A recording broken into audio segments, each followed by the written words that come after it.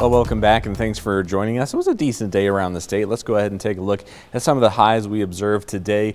56 for Jordan, so pretty warm in the eastern part of the state there. 42 in Glasgow, 53 in Lewistown, 44 for our friends in Havre, 54 here in Great Falls, and 48 up in Cutbank. Now the almanac for this time of year, average high is 42 here in Great Falls, average low 23, negative 25 set back way in 1903, so quite a while ago, and 67 only back in 2008 for our record high. Currently we're at 39 in Havre. We finally got out of the 30s up there. We've been stuck in the 30s for quite a while. Our high today was quite a bit warmer, 45 currently in Lewistown, 46 in Great Falls, and 42 in Cutbank. Looking further east, 38 for our friends up in Glasgow. Now our sustained wind gusts right now, not too bad, 13 in Havre, 7 in Lewistown, 15 here in Great Falls, and 14 in Cutbank. Looking at our current feels like conditions, 31 in Havre, 41 in Lewistown, 39 here in Great Falls, and 35 in Cutbank, 33 for our friends up in Glasgow. Our max sustained wind gust today, 26 in Billings, 28 in Bozeman, 39 in Great Falls, and as per usual, Cutbank, 44 was our max highest wind gust that we could see on the map there currently. Now, not a whole lot going on our radar loop. That is going to change as the night goes on. We do have a few showers into southeastern Montana. We'll take a look at that here.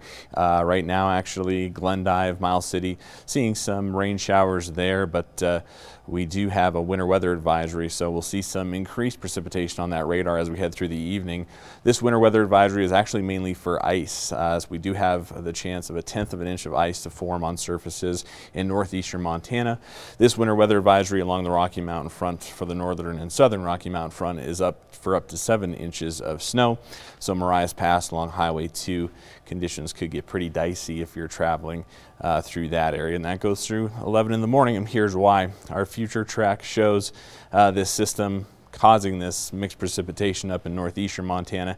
You can see along Highway 2 near Cutbank and Kalispell there that you have that snowfall that could create some issues. And then as we go throughout the period, it's mainly just going to be cloudy with a few isolated higher elevation snow showers and then clearing out by Friday. Our wind gust tracker 5 to 10 as we head into the evening hours right around now.